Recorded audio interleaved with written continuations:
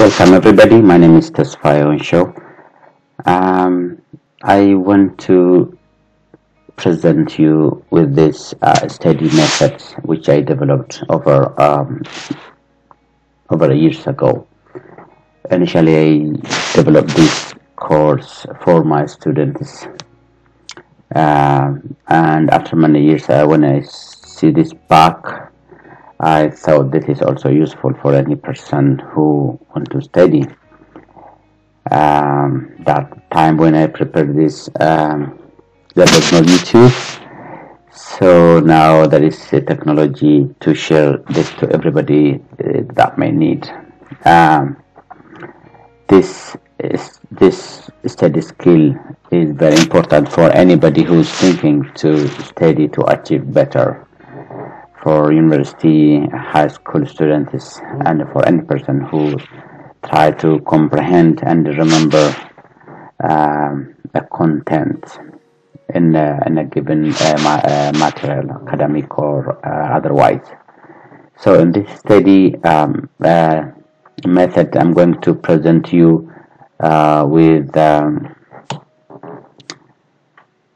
this outline. There are 4 sections. I call them sections, could be anything. And this I'm going to bring you to the mental process, thinking and the mental processes. This is very important, a part of this video, because mental process and thinking and mental process are the way we study and process information and also remember those information. So we're gonna go on see what are the mental processes we have and what are the thinking levels we have as a person, as a human being. And second, we go on how we memorize. What are the memories we have in our mind, in our mental processes? What are the short and long memories which are classified like that? We will see those as well. These are very important topic as well in study skills. Then we go to note taking and organizing our notes, reading books, materials, lecture notes, articles, and so on and so on. And then how we organize those notes, how we take and organize those notes. This is where actually the effective studying method is presented. And the last one is studying the notes and sitting for exams, preparing for exams, and how we do that for those who take exams, for students especially. So this video has around this study method has around 60 to 70 slides and 4 sections, and each section has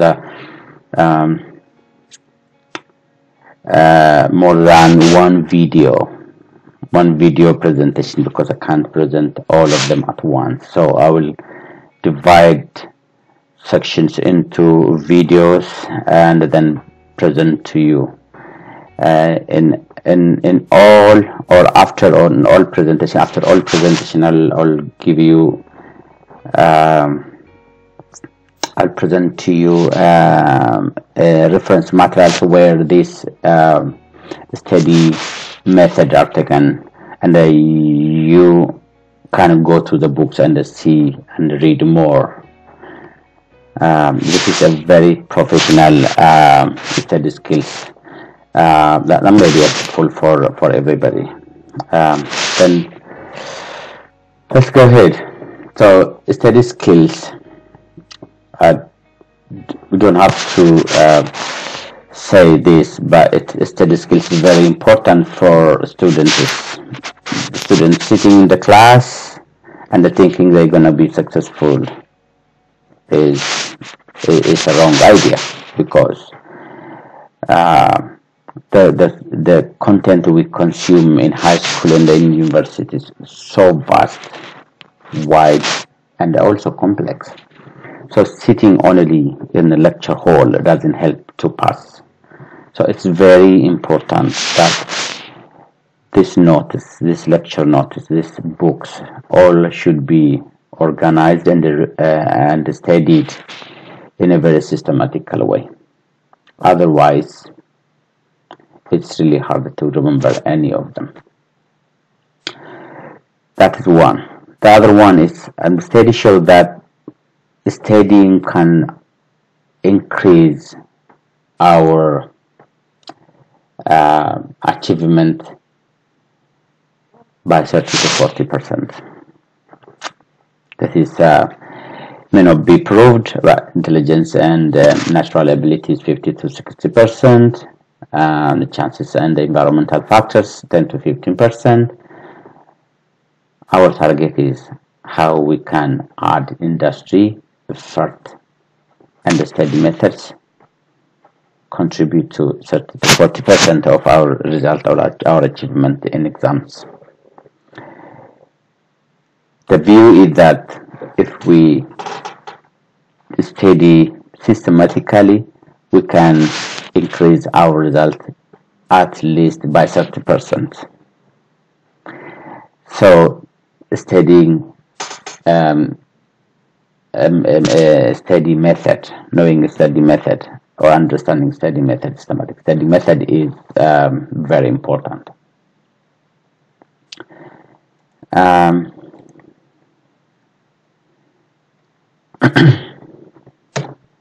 What is that?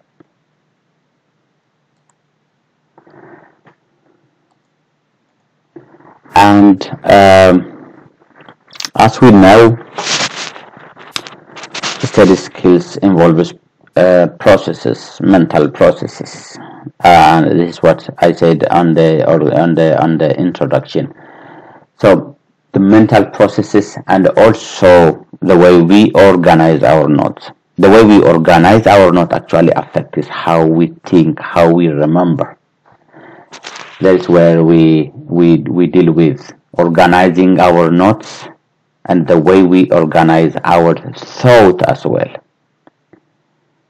Is the way we think and the way we remember. So it at least involves, according to these people, Longman and Atkinson,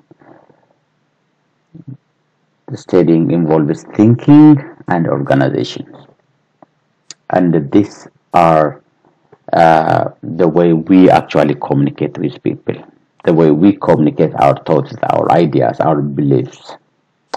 So we think that thinking can be affected the way we organize the information. If you don't have any organized information, our thinking is very much limited. It is just like going to a library and finding a book. If the book is organized in some way, either alphabetically, either in subject matter wise, or either the code we or our artificially create and assign to the books, you can find the books easily. Let's say if the book is just put randomly in the room and somebody asks us to find that book, one of the books, then imagine how far we can go to find the book.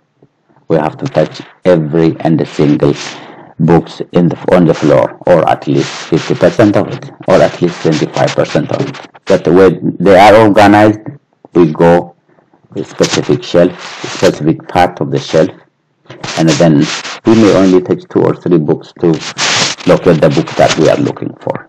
So organizing our thoughts help the way we think, and the way we think help the way we remember and the way we reply to questions and exams and so on.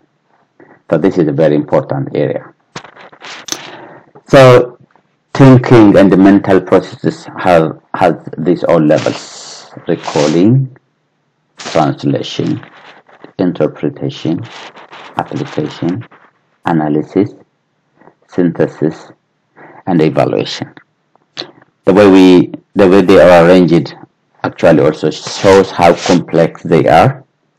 They also help. They also show in some way our mental development as well, recalling to evaluation. If you take the last three or four or five even, it's really hard for young children to go through those processes. Or if they do poor analysis, poor evaluation, poor interpretation. But they can easily remember facts and so on. That's all what it is. And that also goes with the information processing. If it is just a fact, like numbers, like just formulas, we have to recall them, we have to remember them.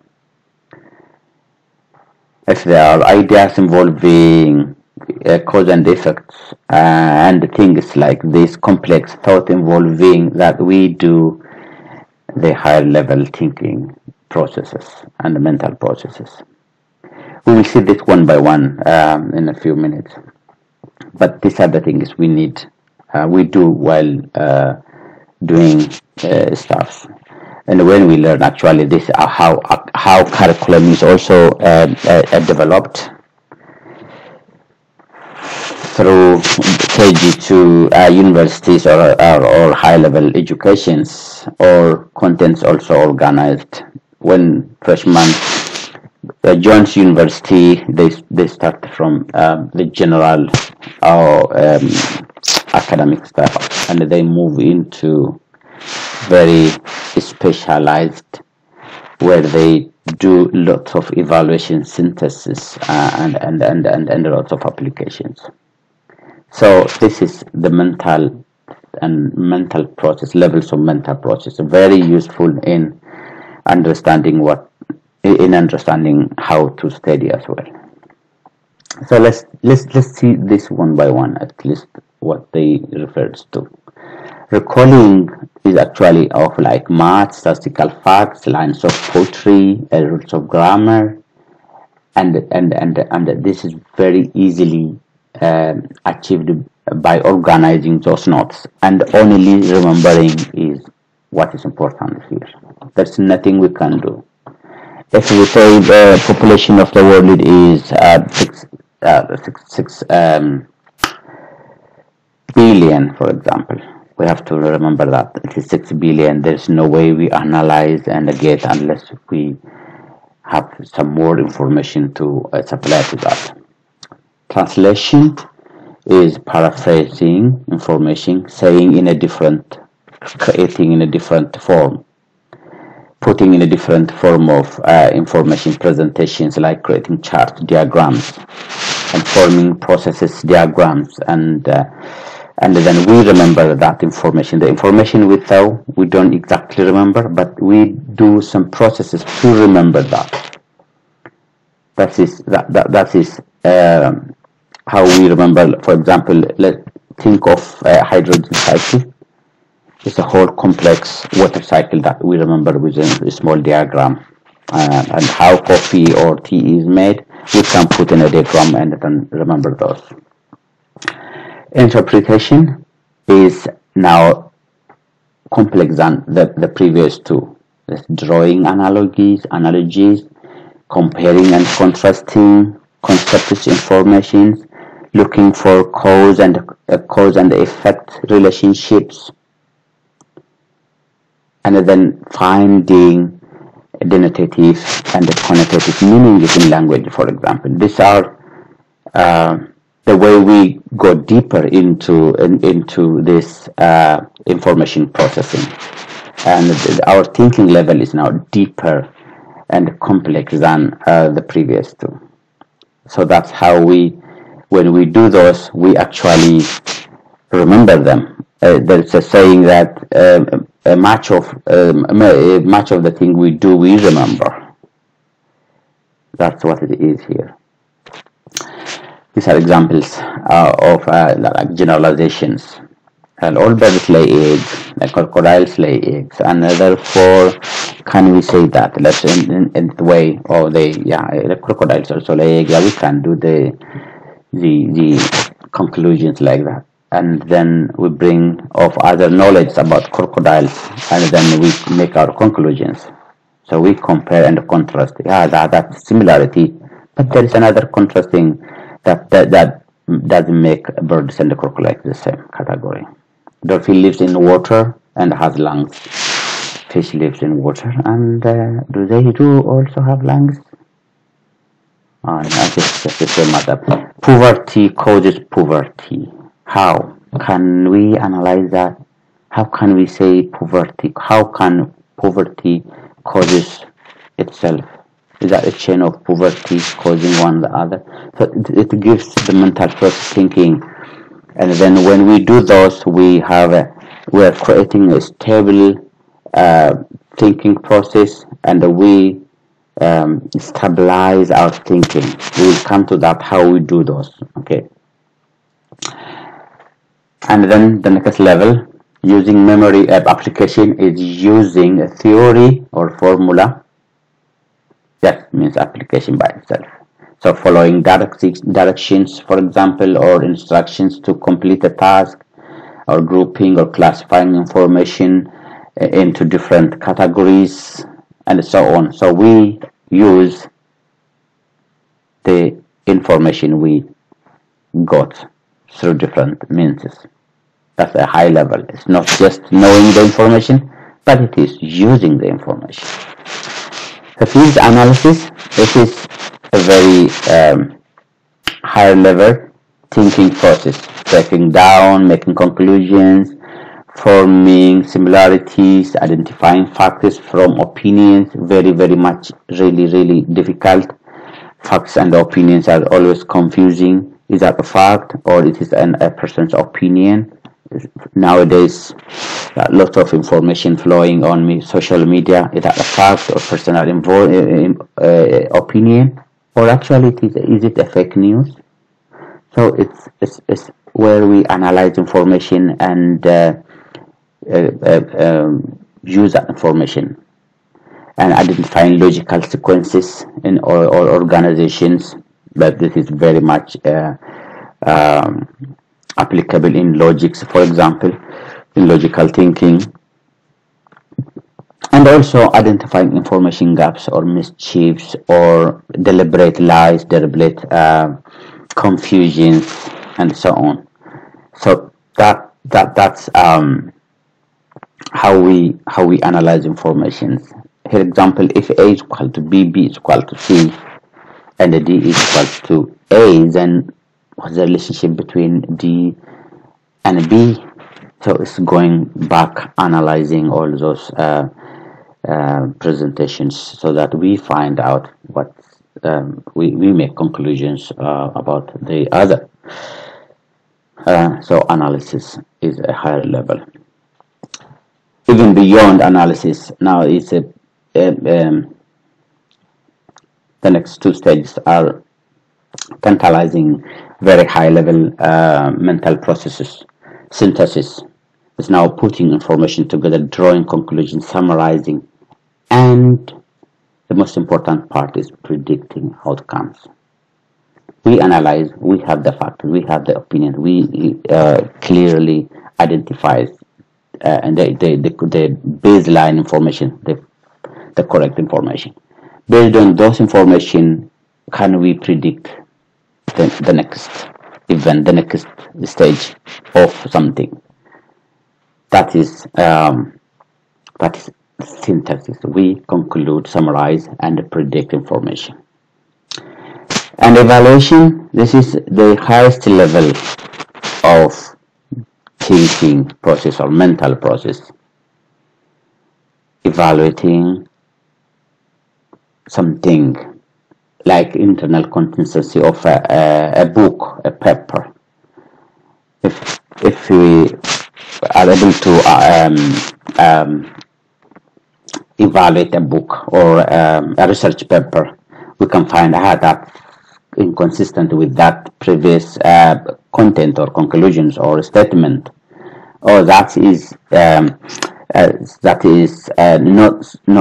contradicting the other, that is not supportive to and so on. So we make decisions, we make judgments.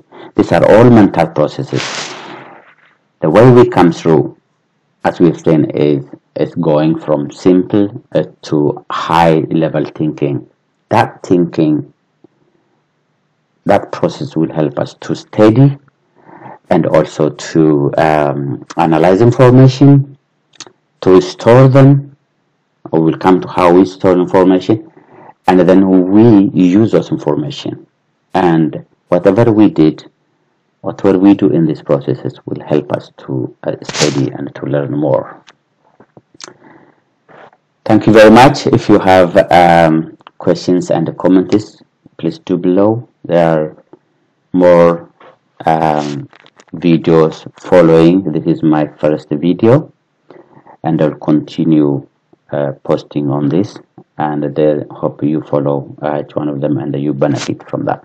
And this is the references I used to write this study methods and the skills, so you can find those